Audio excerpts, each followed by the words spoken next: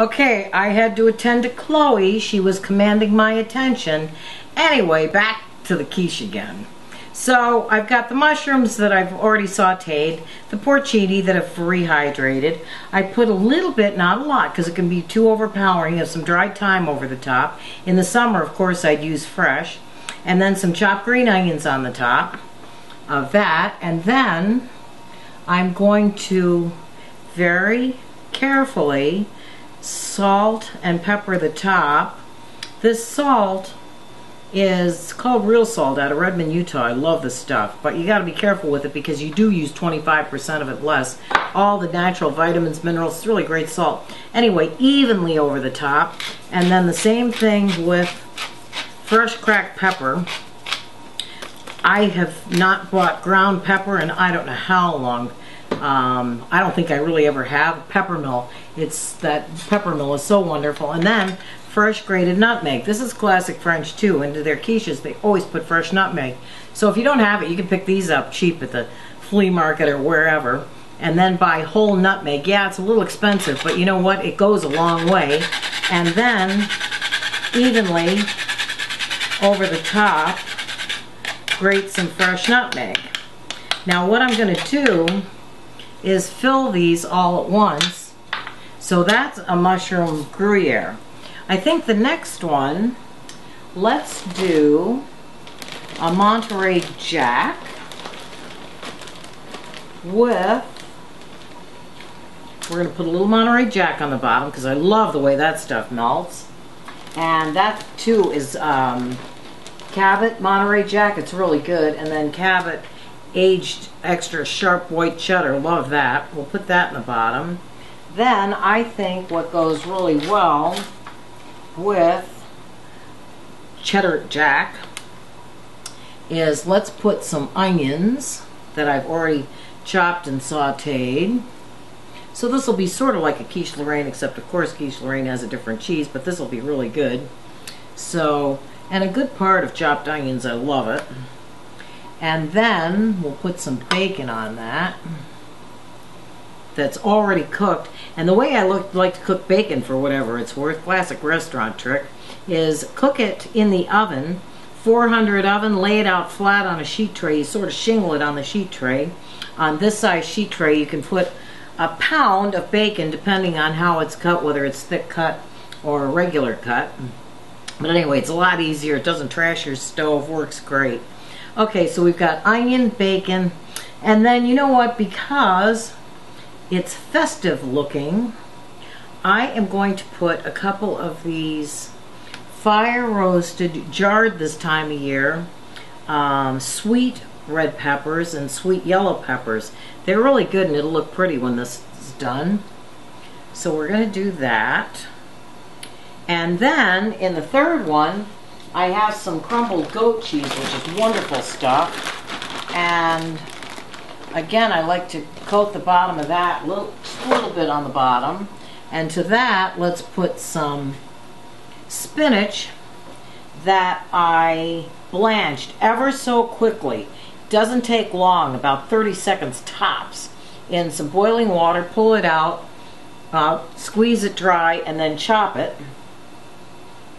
And fresh spinach is really wonderful. I mean, if you're in a hurry, you could use chopped, and always buy a lot of spinach because a little bit doesn't go very, or a lot of it does not go very far. So we've got some chopped spinach.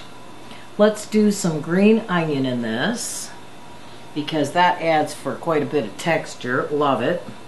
This will be our green one. And because it's the holiday, I think this is going to have to get a little sweet peppers too. These will be really pretty, and they're going to taste good too.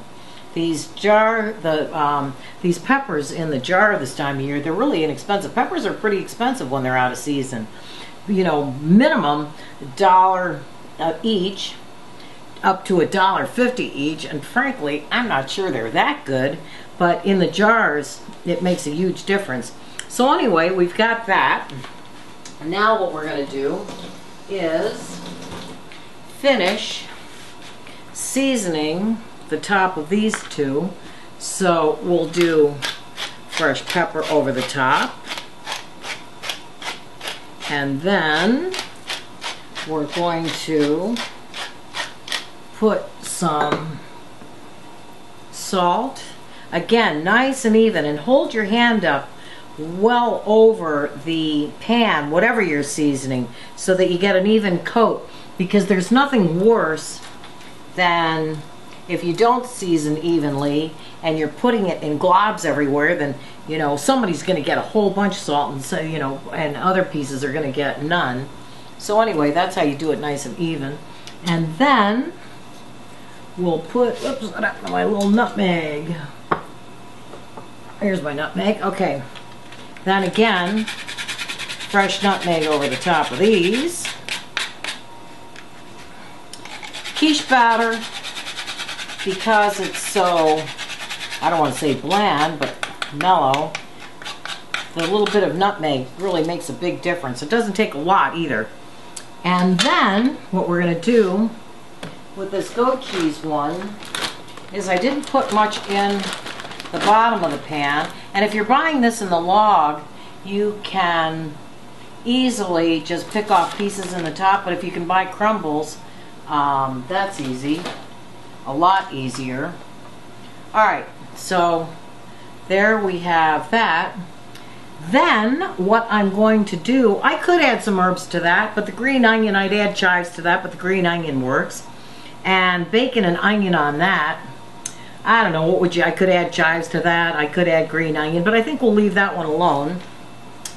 And then what I'm going to do is fill these as full as as full as you can go with quiche batter. Alright, so here's the quiche batter.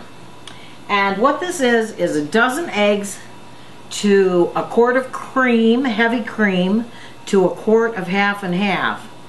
And that makes the best quiche batter you'd ever want. If you don't happen to have half and half, what half and half is milk and heavy cream. So I have done it in the past where I have cut myself short on half and half. So I take heavy cream, and then with the heavy cream mix in the milk.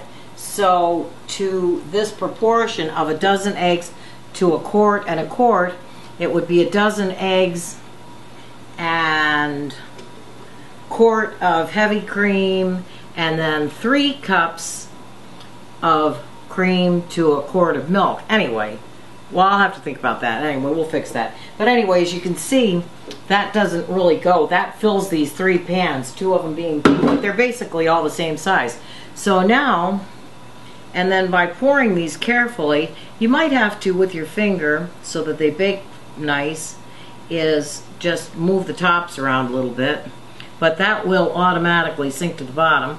Alright, so these are going to go now into a 375 oven. That's my convection, so it's really a 400 oven, for about a half hour to 45 minutes, turning the oven down to 350 convection or 375 regular oven. You want to start it hot so that you can get the dough ready to go, or so that you can get the dough crispy without sogging it out. Anyway, and these will bake till they're nice and golden, so I'll put these in the oven and then I'll come back and show you what they look like when they're done. Alright, I'm back, and these quiches look great. They're out of the oven. They set up really nice, and I'm going to take them out of the tar pans before they get stone cold, because there's so much butter in the crust. I don't want it to set up around the pan. So to unmold, all these have removable bottoms, which is really nice. It's the only way to do a quiche pan, or a quiche if you ask me, because it's so much easier. So anyway, I have cake rounds, or you can put them on a plate if you want. However, these, and the crust is sturdy enough to go to a plate, but I'm going to box these.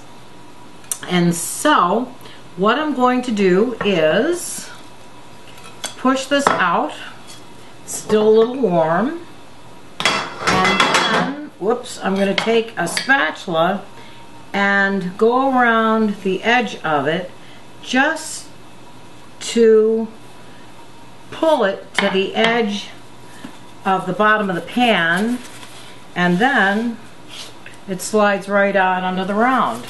So isn't that pretty? That is the spinach with the goat cheese. This one is the mushroom and porcini, and the same thing, just lift slightly on the edge of the pan or the bottom itself. Put your finger under it. It slides off beautifully. By spraying the pans with the fat in the can, whatever kind you want, it just makes such a huge difference, you know, to get these out. It's just a little insurance policy to make sure they're going to come out of the pan. But these have baked really nice, and $375 in a convection oven, or, you know, 400. It depends on your oven temperature, but anyway, bakes up for a nice crisp and not soggy crust. So that one's for a pecan pie. We'll photograph that one later. But anyway, then, so those are the three that I did. They're beautiful looking, if you ask me. And also, I had just a tiny bit of that quart, half and half quart cream to dozen eggs. I had just a tiny bit of batter left over, so I put it in a ramekin and baked it up with a little cheese, a little spinach, a little sweet pepper, onion, salt, pepper, and nutmeg. And I gotta say, that is a really good quiche batter. Crustless, and as you can see, there really wasn't that much left over, but wow, it's really good. So anyway, I hope you enjoy this quick little quiche lesson, and I hope you make it, because they are really good. They work great for an easy dinner, a light lunch, brunch, whatever, and they freeze beautifully. So there you go. Hope to see you again, and thanks for joining me in my kitchen. Diane signing off. Bye.